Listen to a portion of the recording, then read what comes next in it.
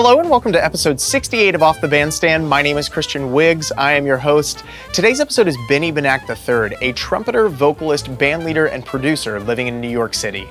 Benny has been featured across the globe with tours in Asia and Europe, as well as domestic sightings at famed clubs such as Birdland, Mesro, Bemelman's Bar at the Carlisle Hotel, and moderating panels at the annual Jazz Congress held at Jazz at Lincoln Center. This episode was part of Bandstand Presents' ongoing series, The Residency, that facilitates community between the Austin and New York scenes through collaborative shows with the Christian Wiggs Big Band, the staple Monday Night Jam at the Elephant Room, and episodes of Off the Bandstand. In this episode, we talk about throwing caution to the wind to pursue pie-in-the-sky projects. We also talk about the start of the manifestation of the many projects that will surely result in a Bachelor-esque BB3 Nation, and an impromptu cutting session that may very well lead to a jazz spin-off of Epic Rap Battles of History. Moving on to the featured release of the week, this is Benny's A Lot of Livin to Do, which is his sophomore record as a band leader, highlighting his proficiency in all creative facets. The record features an all-star lineup of Christian McBride, Ulysses Owens Jr., Takeshi Ohbayashi, Alita Moses, and Veronica Swift. If you want to support this release directly, you can head over to BennyBenackJazz.com. And for all things Benny, all the time, you can follow him on Instagram at BBJazzIII. On the calendar coming up for Bandstand Presents, we have on Thursday, April 14th, the Christian Wiggs Big Band meets Clark Summers, followed by Clark Summers' Lens on Friday, April 15th, and finally on Saturday, April 16th, we'll have Matisse Picard back in town for his Live at the Museum album release show. Tickets are available for the limited in-person audience at monksjazzclub.com, and as always, every show will be live streamed with links to donate in the top right-hand corner of the screen. And for all upcoming events here at Bandstand Presents, you can visit bandstandpresents.com. That is it for all of the mentions and announcements this week. Let's dive into episode 68, Benny Benack III. This is Off the Bandstand.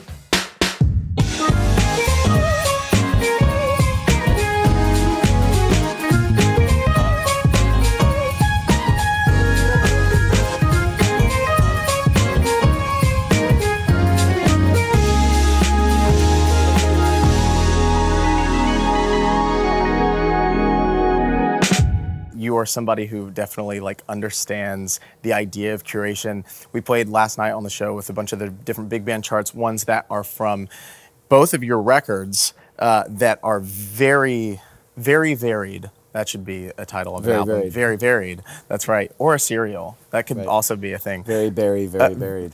Varied. It's the new Count Chocula thing. Right.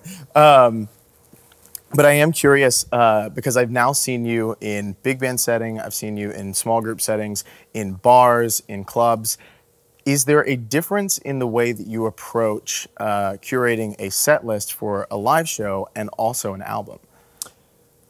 Oh man, that's a good question. I mean, I think the best albums kind of take you on that same journey and kind of tell that same story. There is an arc to an album in the way that we program a set for a live show. The challenge being, of course, with a live show, the audience is there in real time. Yeah. And with an album, it's something that it's kind of like you have a good faith agreement that they're going to listen to it start to finish. Sure. And the interesting thing now, of course, we're realizing the way people consume music is it's not a given that someone is going to put on your album from start to finish and sit there in one sitting and listen to it, which has pros and cons. But one thing that I think, speaking about varied musical offerings, is that we have a little bit more freedom on an album to go in different directions, because one song might be on this playlist for, jazz R&B. Another song might be on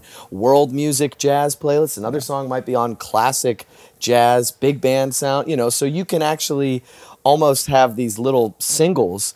And in the old days, the idea that jazz albums and jazz music would be like pop and have singles was something that labels were never even considering. And now it's like, oh yeah, which songs on your record are going to be singles? It's totally changed the game. And I think that's for the better, because it allows us to make albums that are broader. Yeah, right. What's really interesting is that one of a kind and A Lot of Livin to do, but especially like narrowing in on One of a Kind, you do have an album there that is varied, and it does feel like each one can be a single, but whenever it works together at the same time, it does implore people to keep listening because there's never something that is super similar right after the other. Was that a specific consideration of yours making that? You know, it's something that I've thought about a lot as an artist, and something that I've gotten a lot of pushback from the industry, from labels, from mentors over time, where they've said, the only way to be an artist is you have to pigeonhole yourself. You pick a lane.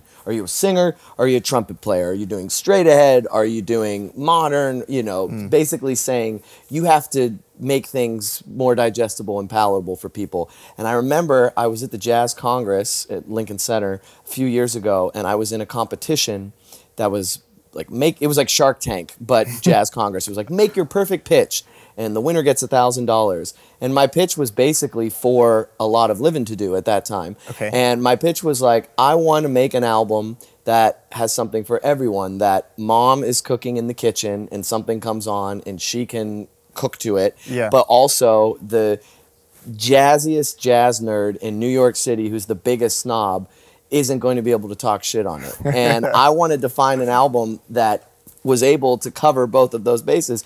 And one of the guys that was on the panel was actually one of the executives at Mack Avenue, and he was kind of just like, well, that's a great idea. That's pretty pie in the sky, and good luck with that because, you know, you just can't do it. It's too broad. And, you know, I put out the album by myself, but I think the numbers speak for themselves. It reached quite a wide audience.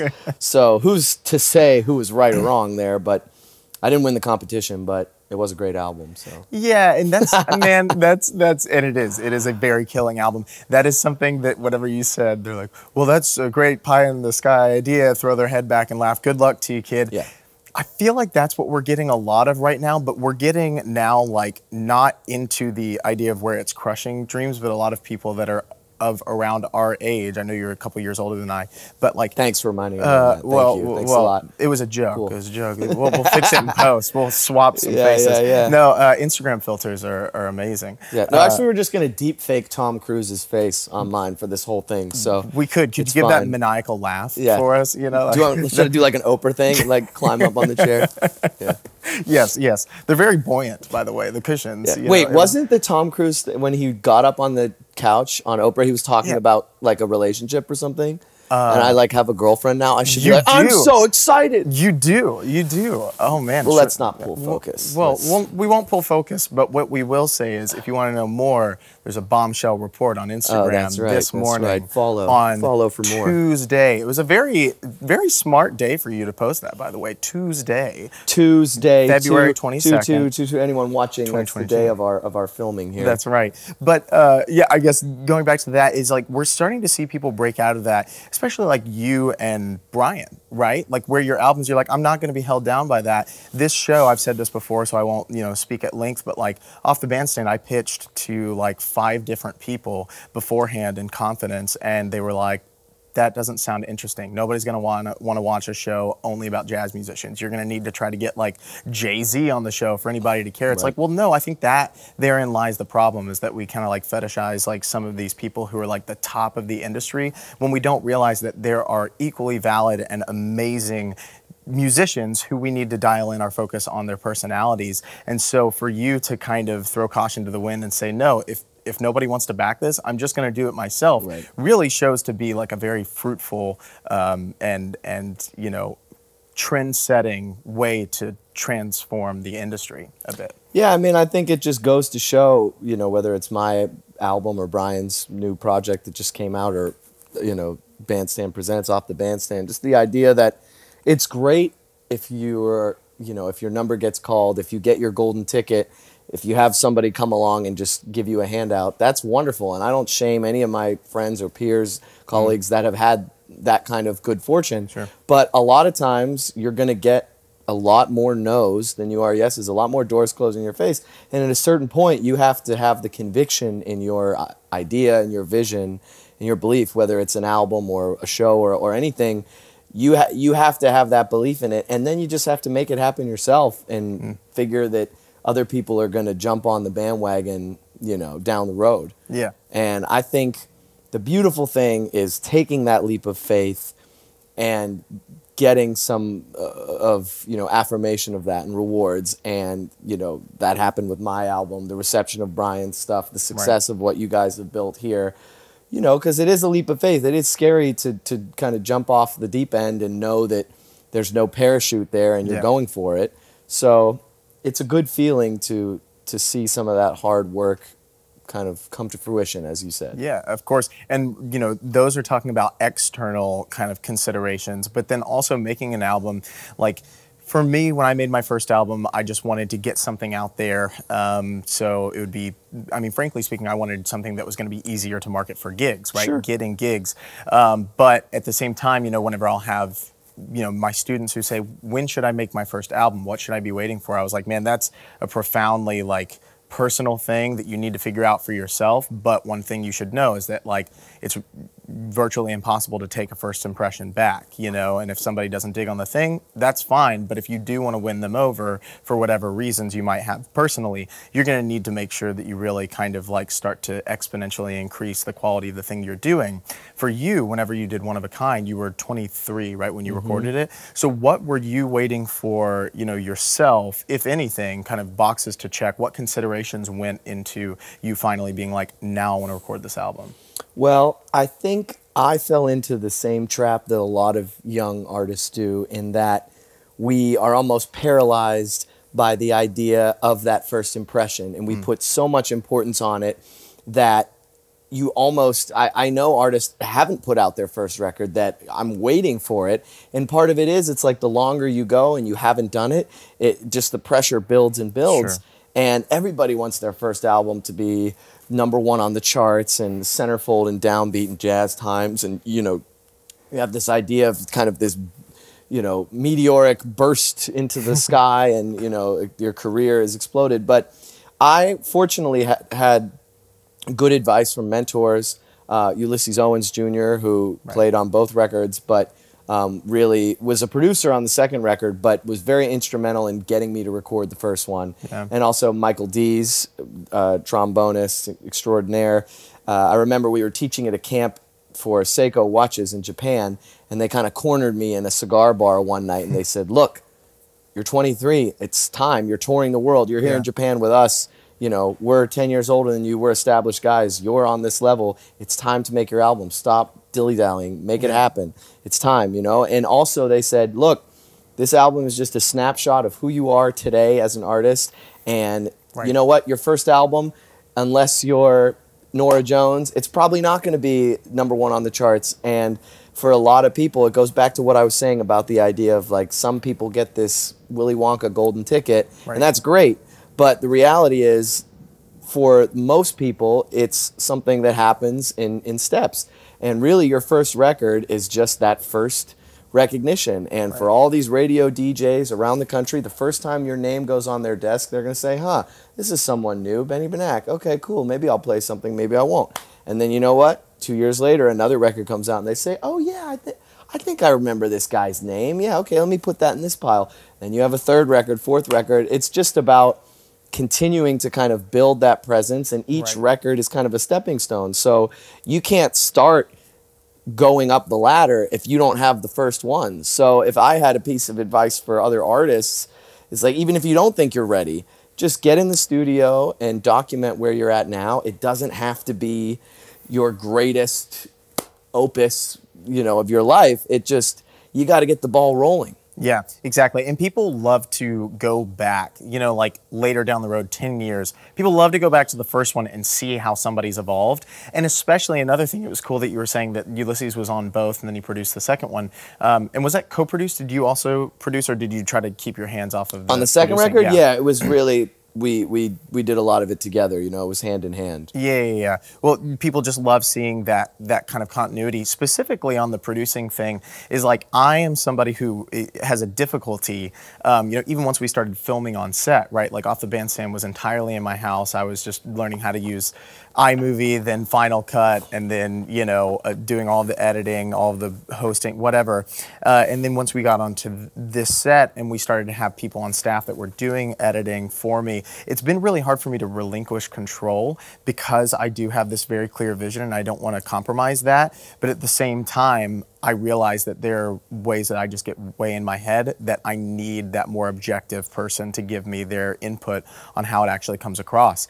How did you strike that balance between you and Ulysses on the record? Well, it's exactly what you're saying, and you have to realize that any project, and especially an album for a musician, it is like your baby. It is your child, and so you're going to be protective of that, and you're going to be, you know, very careful who you relinquish creative licensing to. And so for me, I wasn't going to just have any producer, and there was actually a moment with A Lot of Livin to do before that album was made, where Ulysses had gone to great lengths to put me in touch with some really, really big shot producers. You know, there was a guy out in LA and he's worked with such and such, and he's worked with such and such, and you know, such and such's Grammy Award winning album, he produced that. So you're going to fly this guy in from LA, you're going to put him up for a week, and I'm going to send him some music of yours. He's going to take a listen and tell you what you need to do.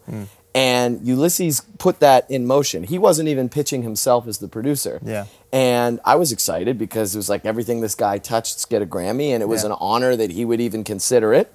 And he did listen to some of my music, and he came back with his sort of reading, his feedback, and he said, I think you should do Chet Baker Sings, but we're going to redo it, and there's not going to be any swing. It's going to be all pocket. It's going to be all groove. People don't want to hear swing anymore. We're going to do straight eights. It's going to be groove. It's going to be cool. You're going to do all the music from Chet Baker Sings, and you're like, you know, good-looking white guy playing trumpet singing. It's perfect, but we're going to do it for a modern audience. And I remember thinking to myself, like, sleepless nights leading up to that, because I had to agree to this with this guy, and there were thousands of dollars in the waiting to pay him, to fly him out, to put him up. And I just remember thinking, like, man, I've got Christian McBride confirmed to play this record. And I'm going to have Christian McBride on the record, and we're not going to swing. We're not going to tip like one song. And I have Christian McBride there, and I'm not going to swing. And you know what? I was terrified to tell Ulysses anything other than what he had set into motion, because he stuck his neck out to get me into contact with this guy. And I slaved over how to email him, how to text message him, how to call him. And I sent him this big letter one night at like 4:30 in the morning, basically saying, man, I have a feeling in the pit of my stomach. This isn't the direction. You know, I believe in something else. And I was so nervous, and I hit the send button, and I went to sleep. And I woke up the next day, and Ulysses was like, man, I'm so proud of you. Like, this is beautiful. This is exactly what you needed to hear. Like, you need to have conviction in your own art. And you need to know what you want to say as an artist. And to that point, I was sort of wishy-washy, and I was kind of could have been influenced in any direction. And it took someone proposing something else to me for me to say, no, I don't want that. Yes, I want this. And Ulysses was like, good, you have conviction. You know what you want to say as an artist. Let's go with that. Let's work on that together. So then out of that, Ulysses said, okay, well, actually, I want to produce this with you and help you find this vision. So the way that happened was terrifying, but I wouldn't have it any other way. Yeah. Oh, man, that is such a beautiful story. I've never told that story. That's crazy. I hope that producer guy isn't watching this and gets pissed. But no, man, he'll find it endearing. Hit me up for the next record, man. Let's get some Grammys. He's ready to do some pocket shit. Hey, me too. Me too. Me too. It says that on the chart. I only have eyes for you. Some pocket shit. Yeah, right? Quarter note equals 160 or whatever. There you go. Yeah, man. The record also highlights specifically like these beautiful snapshots of relationships, of like these either duets or duos. So right, you have Christian, and you guys do Gravy Waltz. So killing, by the way, just like totally channeling the entire essence of Ray Brown. So amazing. Unbelievable. And then you have, you know, Where's the Love with Alita, and then of course the famed Social Call with Veronica. As you were deciding, because, you know, talking about that with that other producer, you found out what you didn't want to do. As you were deciding what you did want to do, there's also an entire new consideration of who you want to do it with. So what led you to each one of those people specifically? Well, we'll start with McBride because he was the first person to sign off. Actually, I sent Christian McBride's manager at the time 6 months worth of availability of days that we could record from like January to June or July or something. And I was thinking, yeah, I'll probably record like maybe mid-March, April, put it out in the fall. And this was like winter break. So it was like December. This manager goes, Christian is available January 4th. Yes or no? Like, that was it. I got 1 day out of 6 months of dates, and it was less than a month away. Yeah. So it was like the first thing I set up was, okay, Christian McBride's down. Great. Let's find a studio. Let's find an engineer. Let's get a band, whatever. We have to do it this day. Yeah, right. So he was really the linchpin. It was the first thing I had to have Christian McBride involved because I knew Ulysses and him have a great hookup. Sure. He was in his trio for many years, played in his big band. So once I had Christian, then we set up the rest of the dominoes around that. And as far as Alita and Veronica go, you know, they were both friends first, people that I had worked with. Alita went out to Shanghai for Jazz and Lincoln Center with my band. I've known Veronica. We've been playing together for years. Yeah. And when she was a finalist in the Monk vocal competition and had a concert at the Tribeca Performing Arts Center, she had me play on that concert, and her dad played piano. Okay. I played on her most recent album before she was signed to Mack Avenue. Right. So these were people that I was comfortable with. We're friends off stage. We had a relationship.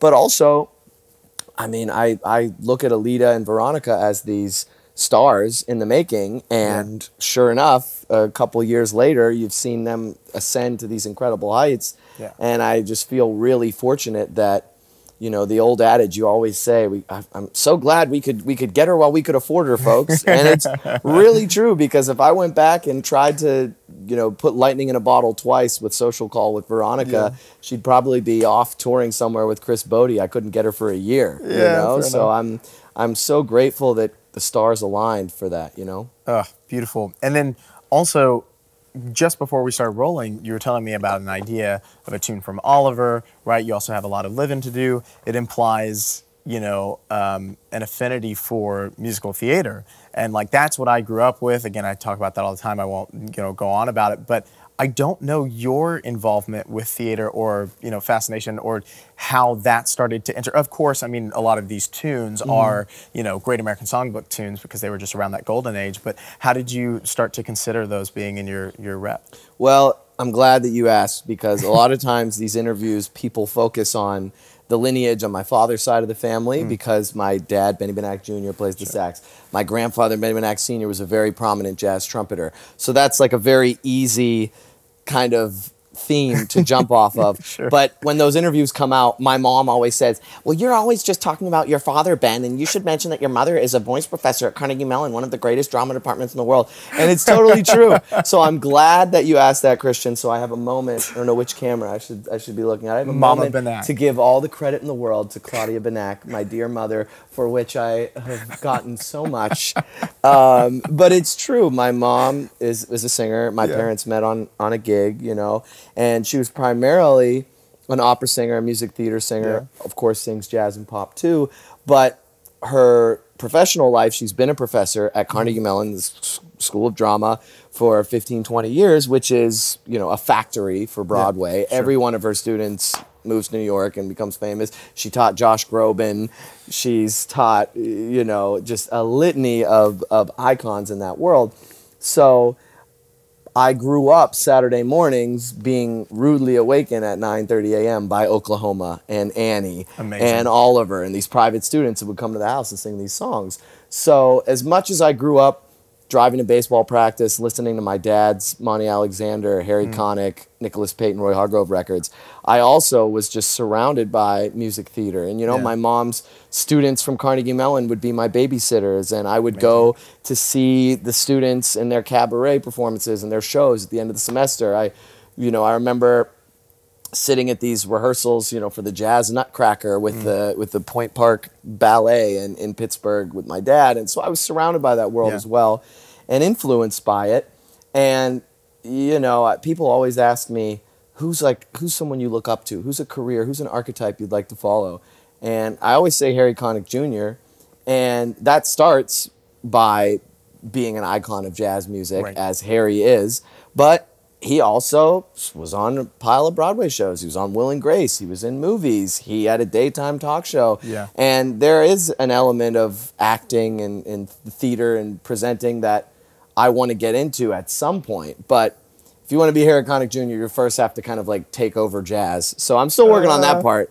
But down the road, you know, I would love to be involved with that because I did the musicals in high school. You know, I was the lead in all the shows, you know, when I wasn't like going to baseball practice or something. I feel like High School Musical was like loosely based on my life.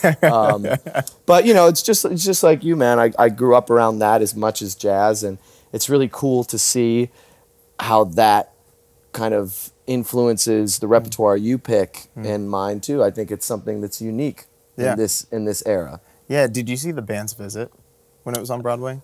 I did see it, and actually I was in final callbacks to be in that show. You know? My God. Because they were like the guy that plays trumpet or whatever. Yeah. There's not that many guys that can like sort of act and sort of play trumpet.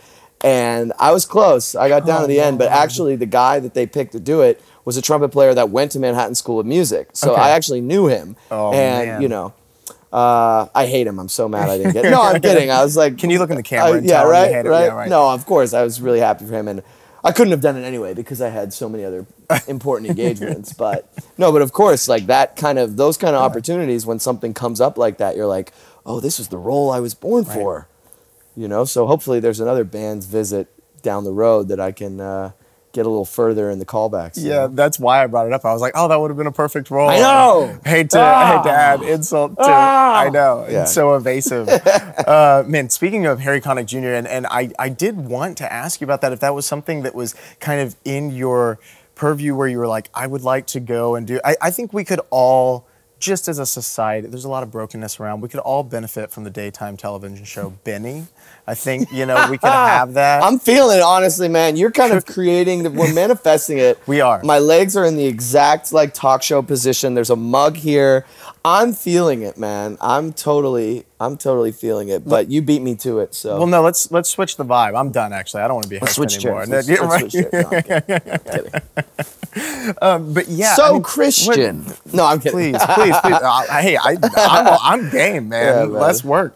No, but if you had to pick, you know, because Harry does do, we're not on first name basis, Harry Connick does so many aspects of that. If there was like the next one that you'd want to add, you know, would it be television? Would it be film? Would it be something like this, like Bandstand? What is kind of the next thing you would be itching to do given the opportunity? I think the most realistic avenue would be doing some sort of online series, some sort of show. Yeah. I mean, I've thought about a podcast, but I just think that isn't utilizing my sex appeal and my good looks. You know, yes, I have the dulcet tones of my voice are enough for a podcast, but I just feel like the visual component, obviously there's a lot to like here. Right, so that's not really utilizing the full breadth of my talents. Right. Why do you think we put this on YouTube, man? Of course. It's the singer, you know, we're just like so self-absorbed. You know? Of course. But, you know, I think there's some kind of web series, you know, maybe is a sort of first step into that. I have to be honest, one of the things that I think of is like late night TV hosts, you know, I think of Carson and Doc Severinsen. And if there was some sort of pie in the sky vision, maybe it wouldn't be being Jimmy Fallon or being Carson or Letterman per se, but being like the band leader, being the Doc Severinsen, being the John Batiste, being the Paul Schaefer, and kind of getting to have the best of both worlds, still being in the band, still making music, but also, you know, getting some shine on camera too. So maybe if I had a long-term goal, it would be some kind of hosting vibe like that, where I'm still getting to be a musician, but also getting to kind of have fun the other side of things. Yeah. Well, Matt and Jake Block, you know, have been talking a lot about how, you know, TikTok is real big for Law Reserve. Blowing up. Let's be honest, man.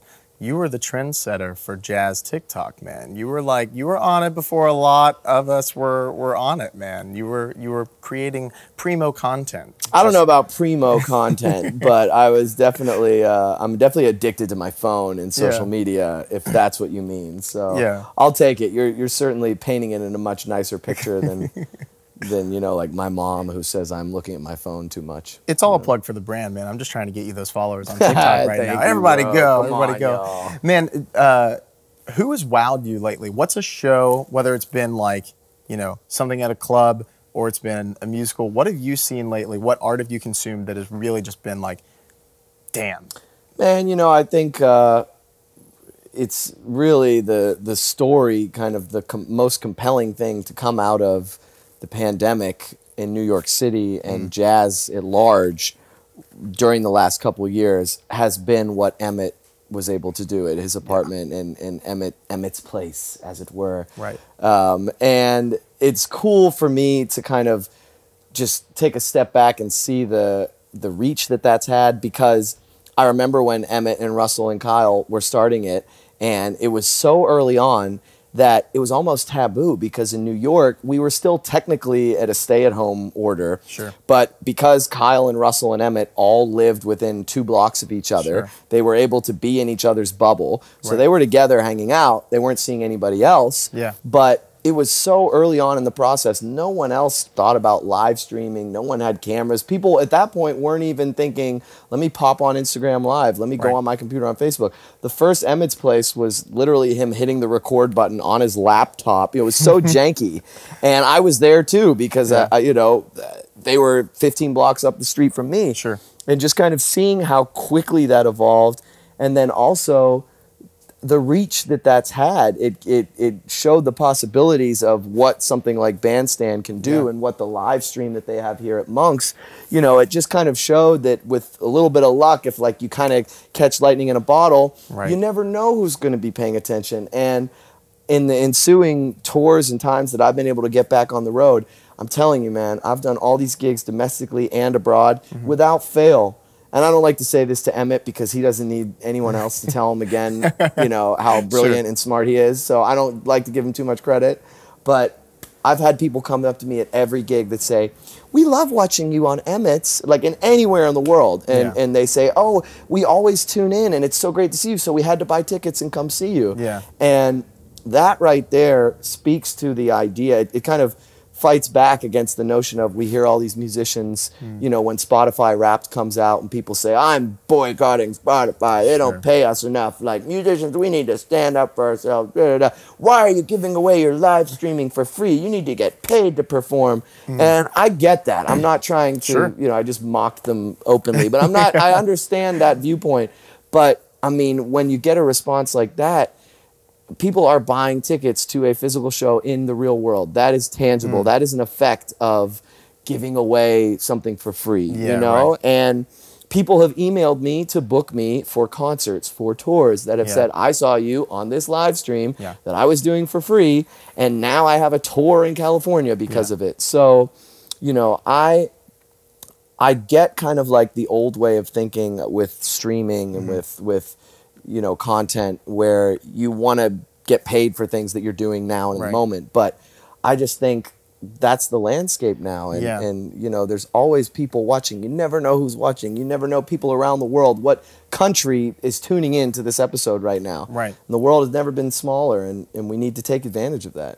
It's a super interesting dynamic, man. Like I almost liken it to, you know, because I do think that there is a point in which, you know, if we just if we're just constantly giving something away where it's like for free, where it can de-incentivize. But what I would more strongly than that notion push back as like a devil's advocate argument is that, like, it is completely the same vibe as trying to win over your audience in a live situation. Sure. If you, it is an investment, and I don't want to make that sound like a financial kind of thinking of the word investment, but it's an investment in your audience in building a relationship, because if you win somebody over, they will want to support you by means of the fact that they just have such an admiration for the thing that you're doing. But if you put everything behind a paywall, people won't miss what they don't already have. Right. They need to have a little bit of it. You know, that's why it's like, you know, let's say that Emmett wanted to do something where he took, you know, best of and got all the stuff like mixed and mastered and like album ready, not to say it is not already. Wow, that's a brilliant idea, Christian. Wow. And then put it behind, and then said like, hey, you can go to the Patreon now, you can get this kind of thing if you really wanted like the hi-fi whatever or ultra hi-fi. people would pay for that because they want then to have that like, oh, cool. Like, because then they almost feel like they're in on the process of the thing from start to finish, as opposed to being like, I came out with this thing, you can't have it until you pay for it. It's like, no, take them along. No, there's no problem in trying to monetize something, but you got to give them something you got to give them some incentive. Yeah. And, you know, with Emmett's thing, he has his subscribers, his version of a Patreon, and, you know, he pushes that, sure. Yeah. But he still has something that he's offering, you know, for free, just for general consumption. And then it's like, yeah, if you believe in this, if you want to support, if you want to kind of peek behind the curtain, then pay blah, blah, blah per month, you know? And that's totally fine. But I think it's kind of combined, like getting the best of both worlds where you're not like you said, you're not closing out people that could be a potential audience right out of the gate. So I know we deviated a bit from your question, but it's hard for me to think of another project or another group or album because we're only just starting to get back to people playing and gigs and being on the road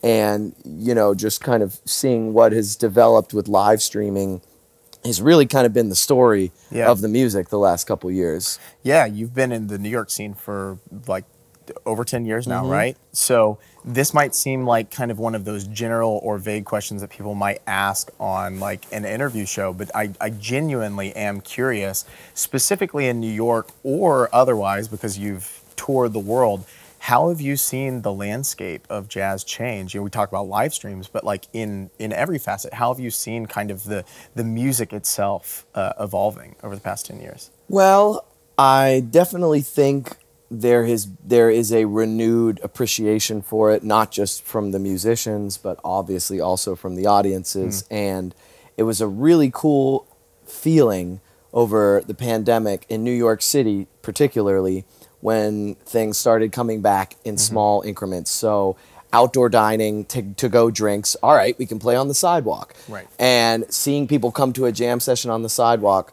play a rhythm changes, and then have a tear in their eye and come up to me and say, I haven't played music with other human beings for 6 months. Right. You know, and every night that I played a gig, I had that conversation with someone because for months, this person was coming out for the first time. For months, this person was coming to a concert. And, you know, I remember coming home to Pittsburgh and doing a concert at the Manchester Craftsmen's Guild, one of the premier MCG, you know, they have their own record label, but in Pittsburgh, that was where I got to see every jazz luminary growing up. Sure. And after boosters and vaccines came out, that was the first concert my mom was able to go to.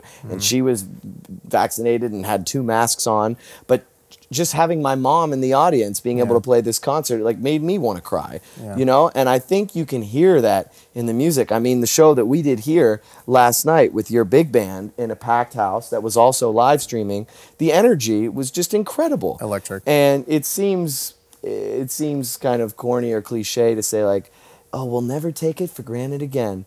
But it's true, man. Like, people come up to you after the show, even last night, and people were like, we haven't seen a show. It's our first time out in Austin hearing live music and so long. And, you know, that is an experience. But then there's also people that are watching the live stream that watch content like this, that maybe they're immunocompromised or maybe they have a complication and they're still waiting to be able to go out live. Right. But tuning in and watching your show on their computer is what, you know, keeps them from just falling into a spiral of depression, you know? So I think that if there is some sort of silver lining to this, you know, tragedy that the whole world has gone through, is that the arts is kind of having a renaissance, you know? The Roaring 20s are roaring in part because people are realizing what it means to, like, go out and be a part of a shared experience and see live music.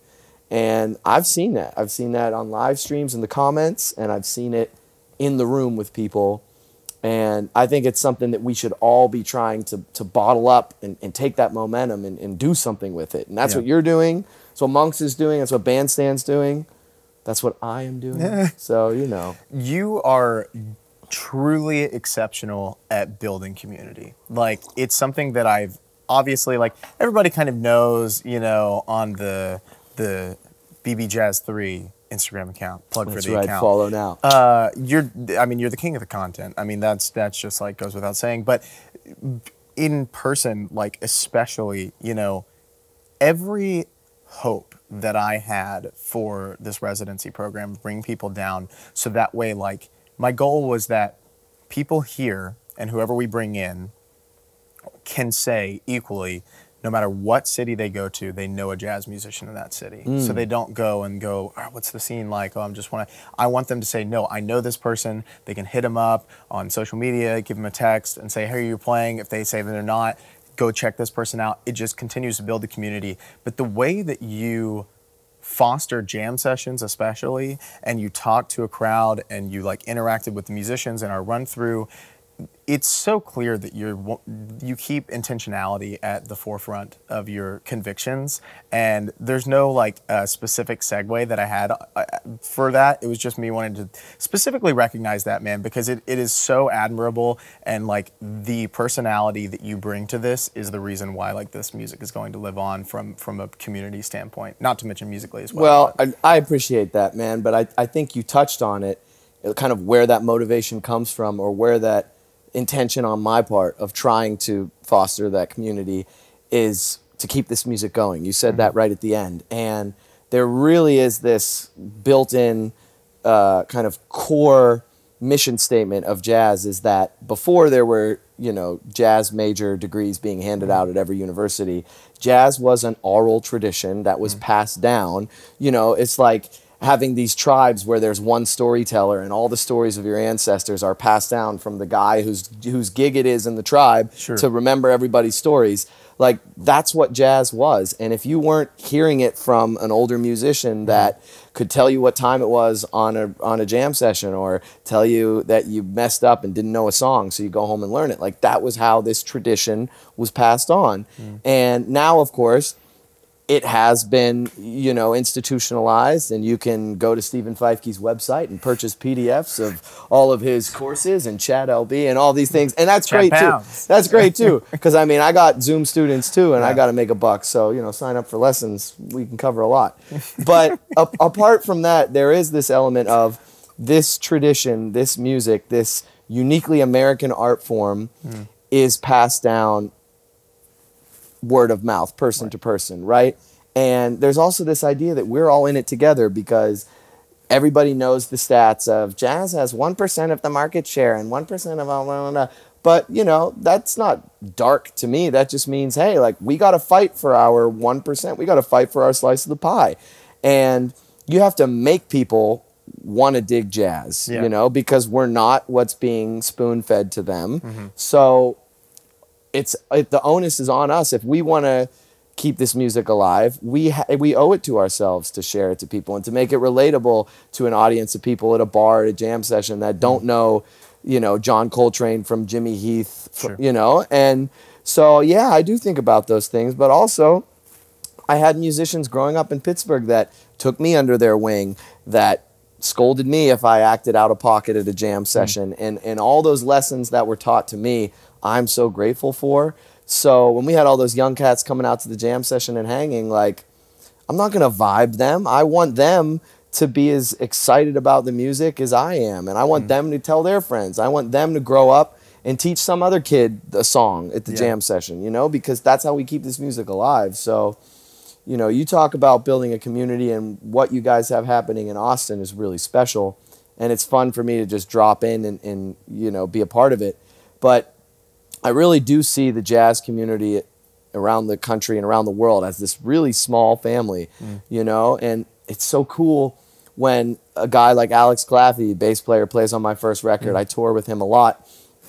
Bass players, they can't really bring a bass everywhere, right? I mean, look how big that thing is. You're not putting it in the overhead on United, you know, or Spirit or something. But, you know, the worst airline ever. Frontier. No, they've combined now.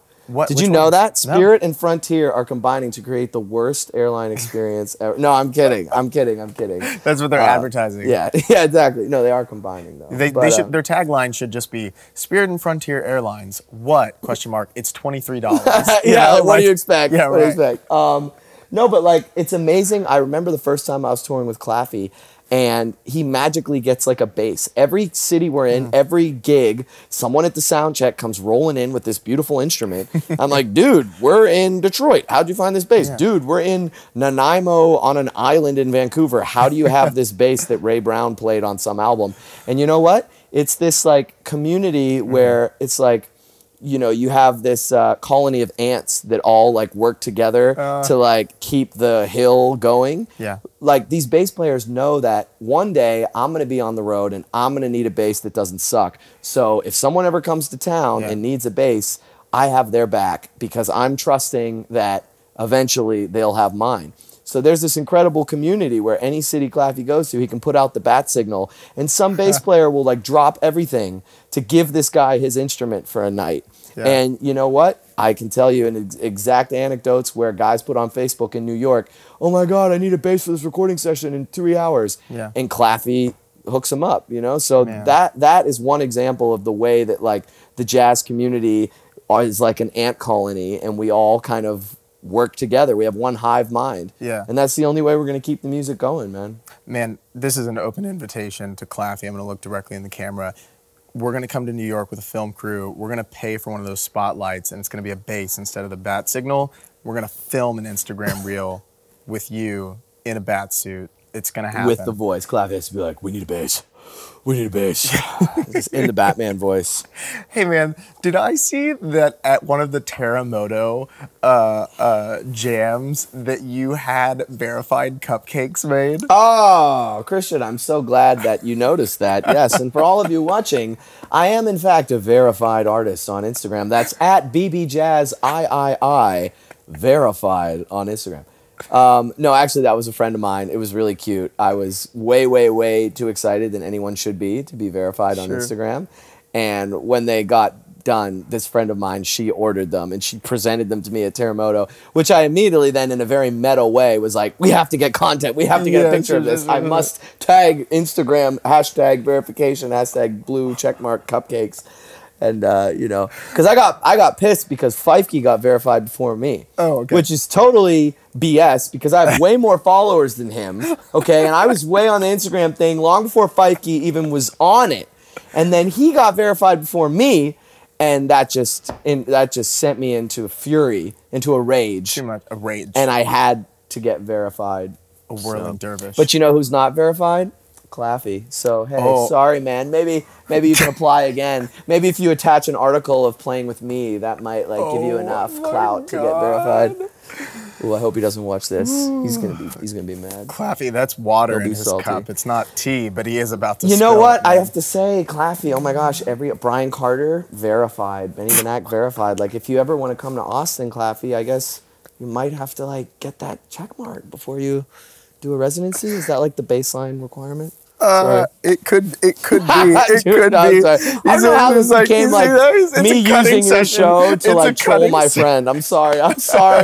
Cut. None of this is making it. No, it's making it all. And we'll bring down Claffy. We'll do an episode with him because I feel so bad. And then he'll get to cut you in the camera. There you go. And then we'll splice it together, and it'll be like. Well, he can try. He tries to do comebacks, but I always win. Dude, do you remember epic rap battles of history? Of course. Dude, can we get you and Alex? You got to do that, or like jams. You know, like where they have like the duels. You know, like Ashanti versus whoever. Like you should do that with jazz. Ashanti.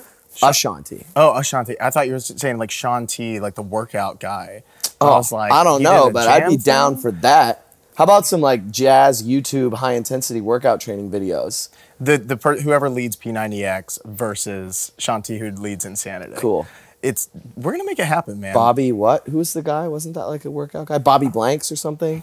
I guess so. Am I imagining that? Guy. I don't know. It could be. It could be. Clearly, I work out. We'll just have the names like crudely flash at the bottom of the screen. Nice. It'll be great, man. You are. It is definitely no secret that you're very charismatic. But when did that come along? Were you always that way? Like, because when we're like. I do this thing where I like ask questions and then I continue speaking. I promise I'll give you just a very straight question in a moment. Good. But I'm not exactly giving you like perfectly cuttable 10-second answers. I feel like I answer. It takes me 7 minutes later. You're not gonna be able to use any of this. You're gonna have to cut it all up. It's a long form show. Okay, cool. We're learning together in a safe space. You know, We're shedding continue on camera. But yeah, like I think that, you know, when we're around the ages of between like 11 and 15, it's either we're begging for attention or we're like, don't look at me or I'll die, you know? So like, how are you around those ages? You know, I'm very fortunate and I feel very blessed that I knew who I was at a very early time in my life. Okay. And I don't take that for granted because we all know people that we went to high school with that were very bright, very smart, and then they go to college and they kind of just get a generic liberal arts kind of major because they don't know what to do. Sure. Because the reality is they're brilliant, smart people that would excel in a wide variety of fields. So you have people that are like, oh, maybe I want to go into biology. Oh, no, actually, I'll do engineering. Or no, I'll do nursing or med school. Sure. And people bop around because it's just like they're struggling to find their North Star or their purpose. But it's not because they're not brilliant, qualified people. It's just like, you know, that's an experience for people. What should I do? What do I do with my life? What am I passionate about? Who am I? And I've been very, very fortunate that for whatever reason, like the me that you see sitting here now, this was me when I was like 9 years old. You know, it was the same deal. I might have had a little more hair, you know, a little less facial hair, but I was the same person. And I always knew who I was. I always knew exactly what I was going to be doing with my life. I never had to spend 2 minutes worrying about where I'm going to go to college or what I'm going to do. I just feel like I always had my purpose. I always had my North Star. Sure. I always had my calling. And with my personality, I was always comfortable who I was. And that's something that any artist, a lot of my friends, people, that's what your 20s are about, not just as an artist, but as a human being. Right. Going on that journey, becoming an adult, having these life experiences and forming who you are as a person. And of course I went through that. And there is evolution as a person and artist from One of a Kind, my first record, to A Lot of Livin to do my second record.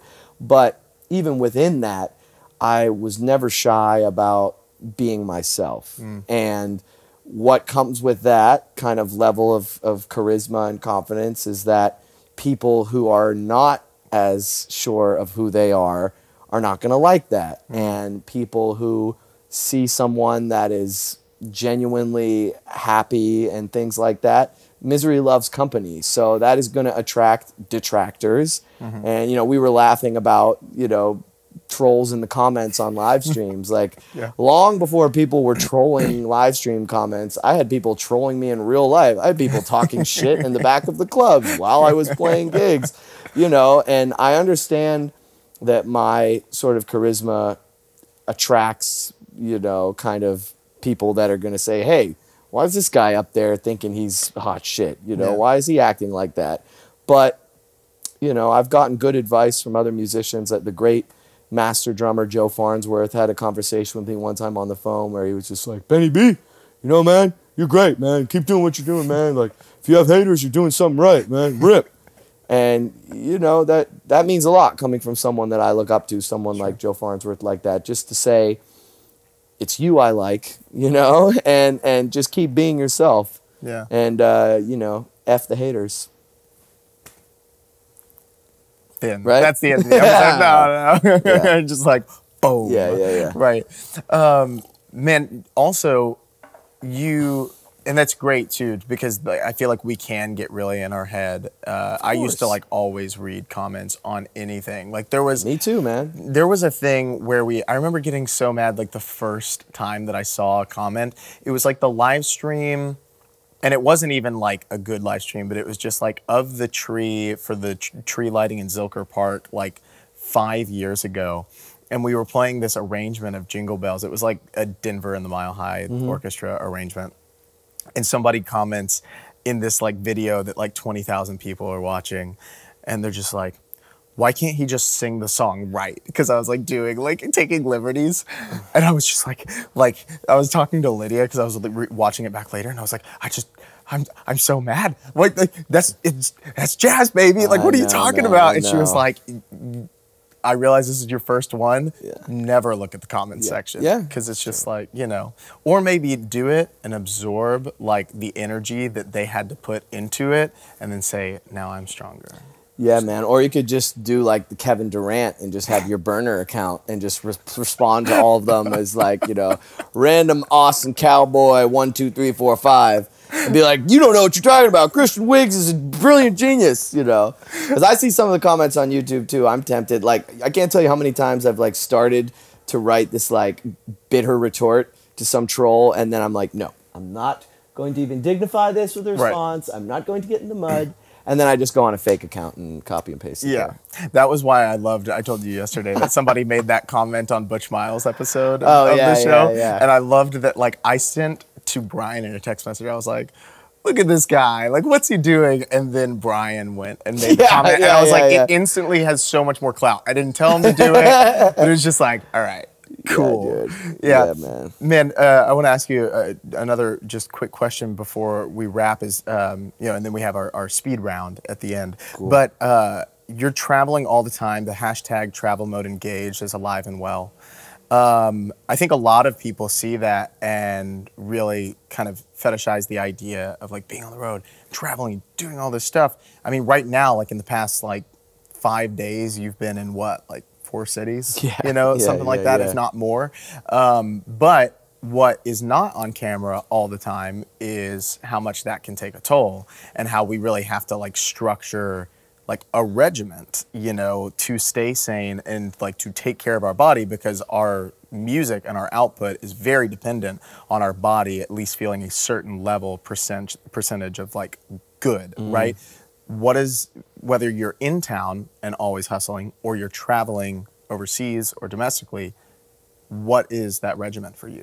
Yeah, I mean, that's a great point. As a matter of fact, when Gabriella picked me up from the airport yesterday, we were sitting at lunch, we were talking about traveling, and this, you know, this old adage of half of the job of being a musician is traveling and showing up there. You know, that's half the gig. You have to perform, but the other half is like you have to get there. And sometimes that's what you're getting paid for. You're getting paid for this connection and this early ass flight, and like that is as much where the money is than what you do on stage. Diego Rivera just said that to me on the phone the other day. He was like, I play the music for free. It's is my Diego time. coming out here? Yeah. Oh my gosh, he's the man. I love him, man. We just played together, Ulysses band. He's in the camp I teach at in Tokyo, and he's an incredible educator. You got to have him do something with like the students out here, man. He's Was that the hit you guys did with Marquise? Yeah. Oh man. Yeah. Oh man, I want to see videos from dude. That And Diego is also like the ultimate, like just best dad vibes. Like we were in like Winnetka, Illinois at midnight. There was no food anywhere. All of a sudden, he sends a group chat to the entire big band. Hey cats, ordered 5 pizzas. We'll be in the lobby in 30. Come on. Like he didn't ask anybody for money, but he like created a hang. Talk about community building. That cat like manufactured a team building exercise by buying some pizzas, which was deep.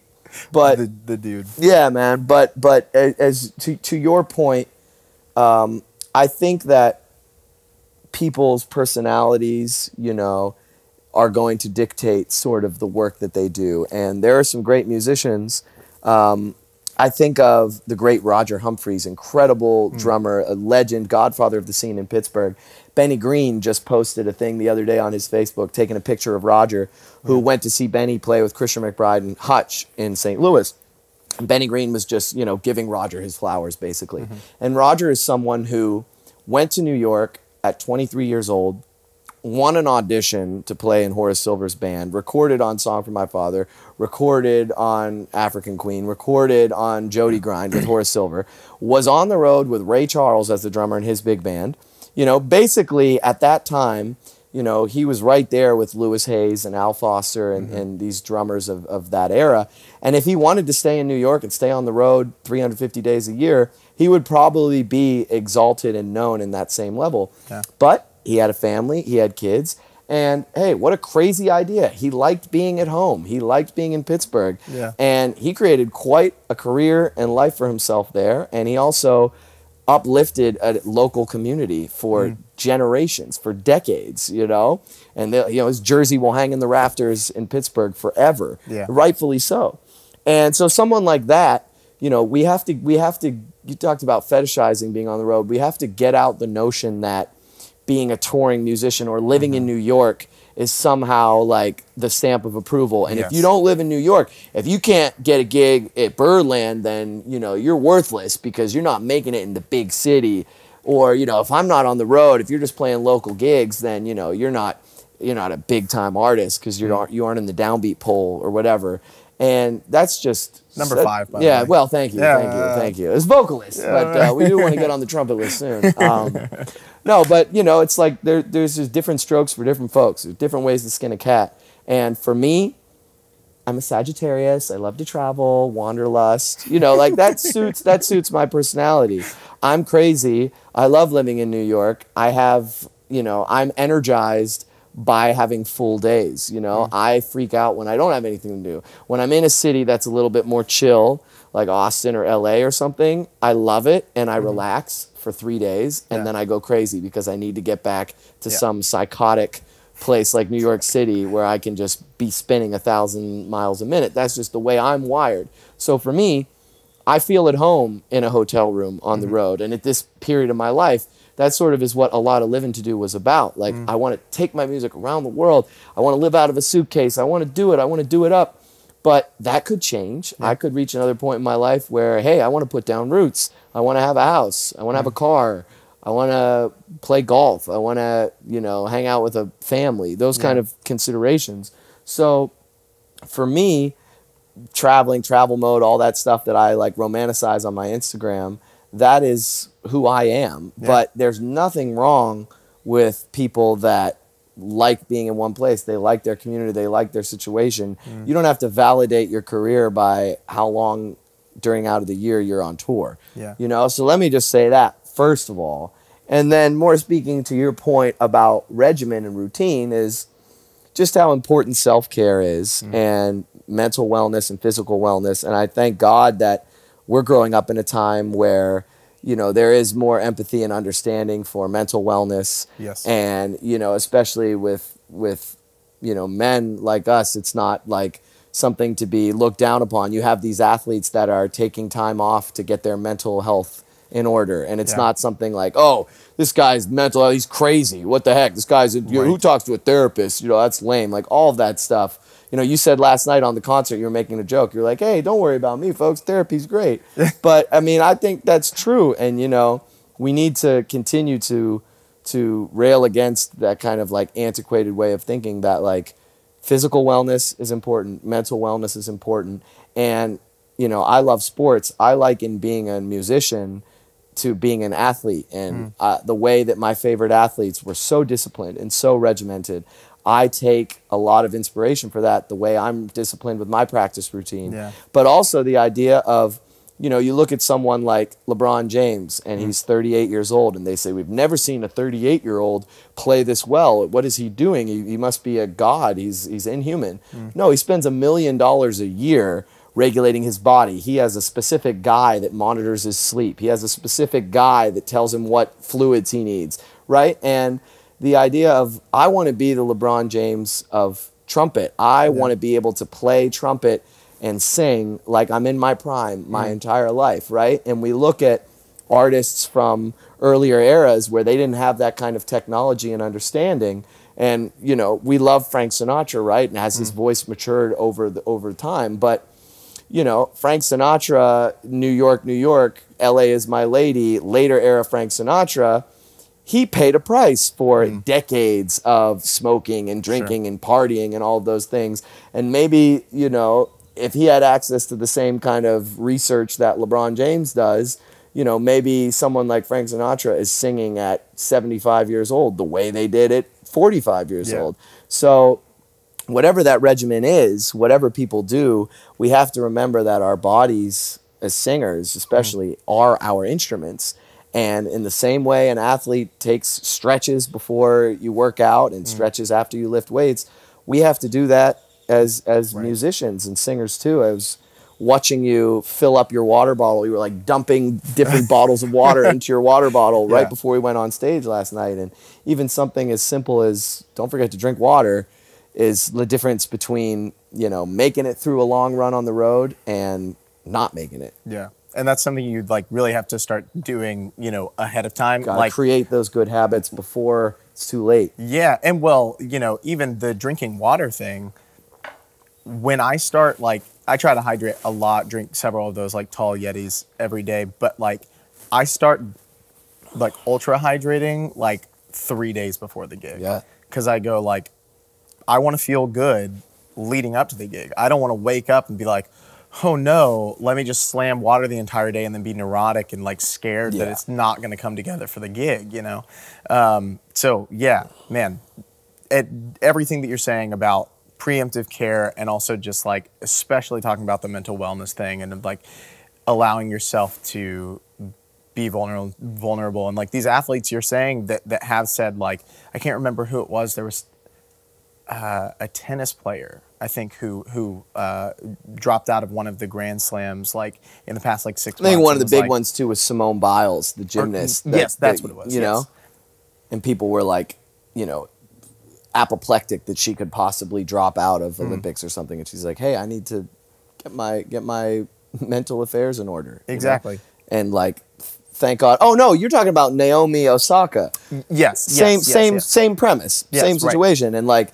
Thank God someone like Serena Williams, who's like, you know, so respected in that field, was able to say, hey, look at what, you know, this young person is doing. We need to support her, you know? Yes, exactly. And like, that's like even more a testament to strength, right? To be able to say that and be like, I don't care what you think. I need to do what's best for me. I need to listen to my body.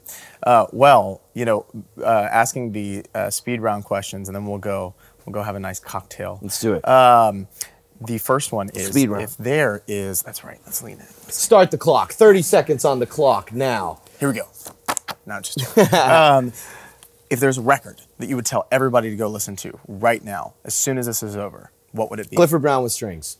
Boom. Why? Oh, I thought it was like a speed round. I thought we were just like, we could. Well, it's faster, but yeah, right. Clifford Brown with Strings. Why? That was a very influential album for me growing up. Clifford Brown's trumpet sound to me has everything you could ever want in the sound of an instrument. There is brightness and yet warmth. There is brilliance and yet tenderness. And you have different tracks where Clifford Brown is just playing breathtakingly efficient, incredible trumpet. And then you have these lush strings that anytime you hear a string section, you know, talking about Stephen Feifke coming down and the kind of strings that he added to Veronica's last album, you automatically just feel like someone is just like hugging you when you hear a string section, you know? So that album to me is like my feel-good album, you know? If I ever need to smile or I need something to tuck me in musically, Clifford Brown with Strings. Okay. Without fail. Second question, favorite bass player? Christian McBride. Alex Clapton. Alex Clapton. No, there we go. No, he's very far down the list. Oh no! No, I'm kidding. It's a rhyme session. Greatest piece of advice you've ever been given? Greatest piece of advice I've ever been given. Wow, that's not a rapid fire question, bro. That's I really gotta think about that. Best piece of advice I've ever been given. Oh God. It's all right. It's not live. We can cut. So well, I mean, I'm just trying to think of my biggest mentors, who probably Sean Jones was my biggest mentor from about junior high school into college as my main trumpet teacher. And then in college, Lori Frink was my trumpet teacher, and she was like a renowned guru and kind of was my best friend at that time. I think maybe the best advice that Lori gave me, because she's on my mind, was me in college wanting to spend my summers in New York, wanting to get an apartment and not have to be in school and be able to go out. And Lori every summer of my undergrad would kind of say, you know, I think you should go back home to Pittsburgh, have your mom do your laundry, play some gigs with your dad, keep practicing, and let's think about it next summer. And finally, after I did my undergrad, she was like, I think it's time for you to get an apartment. You need to start working in New York this summer. And she actually passed away that summer between my undergrad and my grad. So half the reason I was going back to Manhattan School of Music for my master's was to continue studying with her. And she passed away of cancer in between. And it was the type of thing where she didn't want everyone to know that she was sick, because she would have had people knocking on her door for a year straight around the world, because that was the kind of, you know, impact she had on people. And she was, you know, reserved. She didn't want anyone pitying her or anything like that. But I really think that that was kind of her sort of like passing the baton to myself to be my own teacher at that point. And I was so excited, so ready to get into the jam sessions in New York and get myself out there. And she had the foresight, you know, to tell a young person, 19, 20, 21, 22 years old, that like, let's take a little bit more time to cook in the oven, you know. And it was basically, the thinking was, once you kind of turn over the clock, you know, and the sands of your career starts going, first impressions mean a lot. So if you walk into Small's Jazz Club and you start taking a solo, no one is going to sit there and say, oh, how old do you think that guy is? He's got to be, what, about a junior in college? Well, gosh, he sounds great for a junior in college. Just imagine what he'll sound like in a few years. No, they're going to say, oh my God, that's Roy Hargrove. He just took a solo. Who's that kid? I have no idea. He sounds like a kid, you know? Yeah. And that was so valuable because it reminded me that I shouldn't be in a rush to jump out there and shout out in front of everyone and announce that I'm here. She was saying, take more time, practice so that you're ready when your time comes. Because once you throw your name throw your hat into the ring, I'm in the same pool as Roy Hargrove, Wynton Marsalis, and Terrell Stafford, and Sean Jones, all these guys that are my teachers and heroes. All of a sudden, someone needs a trumpet player for an album. We're on the same list, you know? And so you don't want to jump out before you're done seasoning, you know? And there's no rush. And I say that to people all the time. Young students are so infatuated with, I have to go to school in New York. I have to go to Juilliard. If I don't get into MSM, if I don't get into Purchase, if I don't get into New School. And the reality is, for a lot of people at that age, you're not ready to stand on stage next to someone like Roy Hargrove and shine, you know? And there are great educators and there are wonderfully air-conditioned practice rooms in many universities. Hello, North Texas, for starters. Talk about Diego Rivera, Michigan State. The program that Mike Dees and Rodney Whitaker have up there is incredible. So I'm always just saying to younger musicians what was said to me at that time, which was the best advice, which is like, don't be in a hurry to, you know, start grabbing the brass rings. Like, everything will be there for you. But when you have time to practice, when your only concern in life is getting better at your craft, when you don't have all these other responsibilities of adulthood, that is precious time. That time is gold. And don't waste it. Because now I'm old.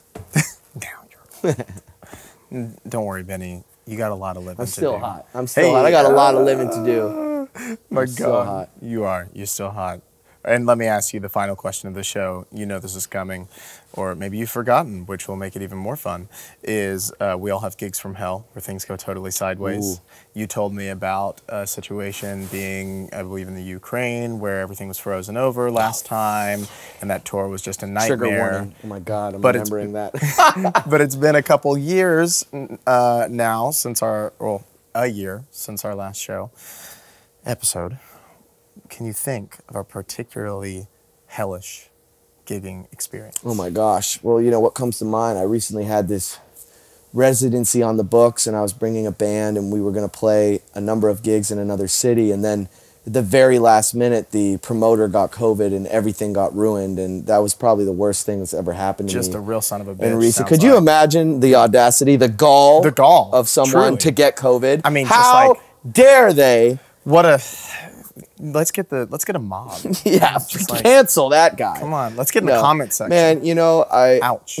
I've really been very fortunate and very blessed to be surrounded by great people, and you know, very much the kind of treatment that artists get when they come here and take part in this residency, and you know, play at Monks and be in this scene here.